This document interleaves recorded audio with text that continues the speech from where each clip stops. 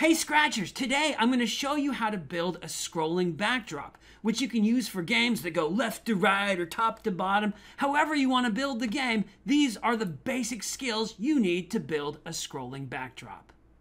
I'm starting with a blank Scratch project. I know, who would have thought? Now we're going to make a backdrop that scrolls across the screen, but backdrops can't move, and let me prove that to you. Let's go and select our backdrop, and you're going to look for a backdrop that has the scrollability factor, meaning both sides of it can be connected together to create a really long scrolling effect. So the Night City is the perfect backdrop. Now let me prove to you that you can't move a backdrop. Click on the stage so that the code is selected. Right here, stage selected, no motion blocks.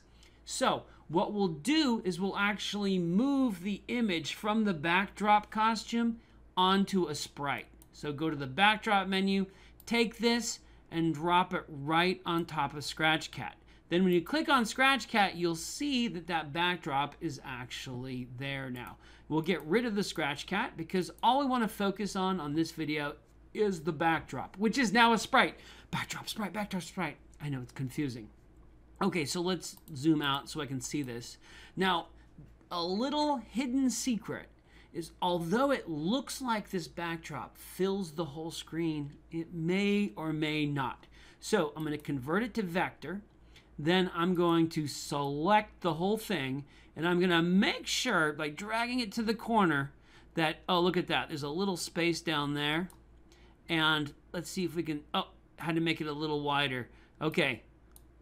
Once you have it maximized, then you're ready to scroll. Because let's explain a couple things. First of all, how wide is an image, a sprite? It's 480 pixels, or Scratch units. I don't know if they're pixels or units, but it's 480. But wait a minute, I thought it was 240. Well, 240 on one side, then there's the 0, and then 240 on the other side is 480. So we want that width to be exactly 480 so that when it scrolls across the screen, it will finish, and then the next image will scroll. Now I have to make something really clear. This lesson is about backdrops, but they're not actually backdrops. So go in the backdrop stage menu and select blank. We don't want to have a backdrop behind the sprites because this is really confusing. We're going to be making two sprites that look like backdrops that travel across the screen. And the reason I'm moving my hands are because when the sprite reaches the edge, it automatically moves to the beginning. So it creates kind of this slideshow. And because there's two of them, you can actually trick your eyes into thinking that it's an endless scrolling backdrop. So make sure that there is no backdrop behind your sprite, and that here's your sprite. You selected the sprite, and we're going to add some code. The first thing you're going to do is make two variables. Two? How come two? Well, check this out. Make a variable. We're going to call it X position, or X pause for short.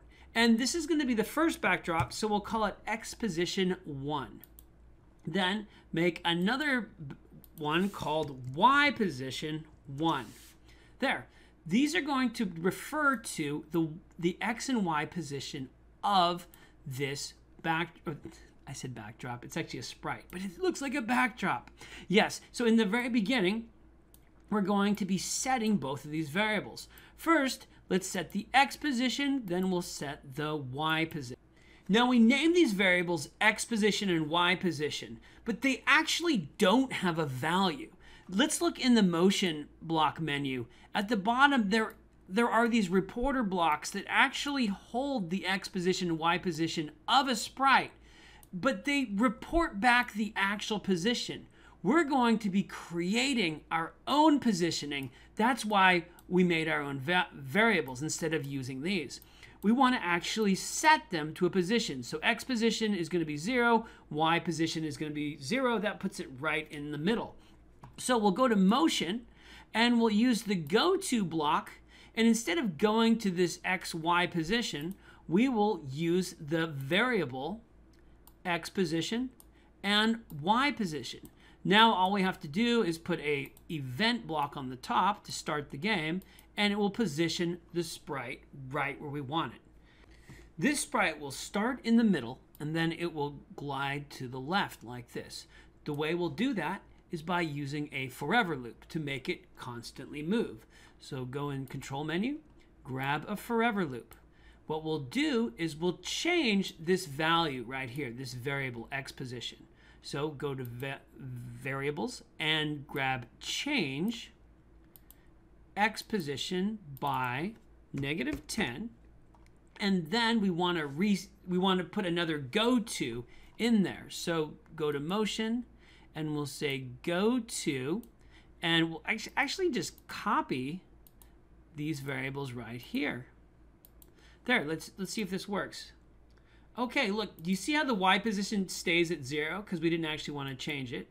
But perhaps you will in the future, so I use that variable. The X position is changing, and look, it's going really, really negative right now. So we want to say when the X position reaches a certain point to reposition the sprite. We'll use an if statement to do that. Go into control, grab the if block.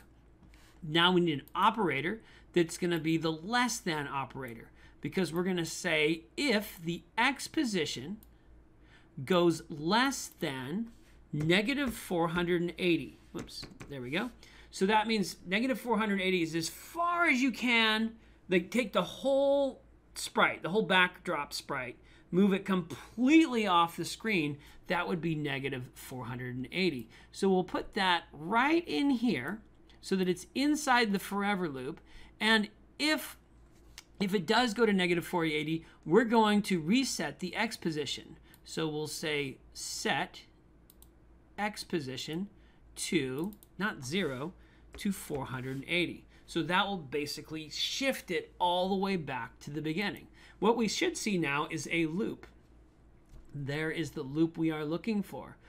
Now we're going to make the second backdrop by duplicating the first one. So just right click on the sprite, click duplicate. Now these are going to be exactly the same, so if you click the green flag, they should be right on top of each other. But the problem is still there, that giant white space. So we'll stop it, we'll go into sprite 2, and we'll create new variables. So click make a variable, and we'll call it X position 2. We'll make another variable called Y position 2. And the number 2 represents sprite 2. Then come into the code for sprite 2 and change these so that you have the correct variable. So this would be Y position and X position 2. We're not going to use this one anymore. We're going to replace it with X position and then Y position 2. Down here, this one will be X position 2. This will be, boy, if you do this too quickly, you're going to make a mistake. So concentrate. And this one is X position 2. And then finally, it's going to be setting X position 2.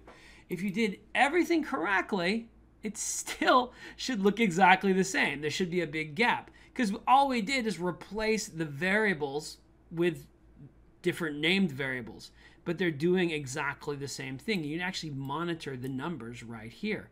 So how do we make it look like it's an endless screen? We add 480 to the start position on one. So that one is always 480 behind the other. Isn't that brilliant? All you have to do is come up here where it says set X position.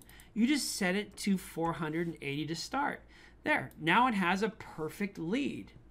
Oh, there's a line in there. If you find that there's a white line or the sprites just don't connect quite right, you can kind of determine which sprite has the problem by clicking on the sprite and seeing it glow. You'll actually see that this white line is included on this sprite, but not on this one. So this is the one I need to work on. I'll go into the costumes. I'll make sure I'm in vector mode. Click on the selector and see if I can't drag this sprite a little bit wider. Need to drag that right there. There's a little bit, it's a little bit off, but pretty good. You're gonna have to do some fine adjustment because the Scratch editor, you can't really see the full width on your screen. Okay, we're almost done, but there's one final really important code block you need to add to a scrolling backdrop, and that's in the looks menu, and that has to do with the layers. You want to make the backdrop go to the backward layer. So go backward 10 layers. Why 10? Because you just want to get it way back there. Why? Because every time you add a sprite to your game, it's like adding another layer. And you want the backdrop to, well, it's not really a backdrop. Remember, it's just a sprite. So you want to make sure it's behind everything in your game. So go backwards 10 layers works. And the final step is to add your character. So I'm going to add the brown bear. He has some nice costumes. So he has this walking costume collection. So I'll put that in a forever loop, and there we go. We have our scrolling background with a bear walking.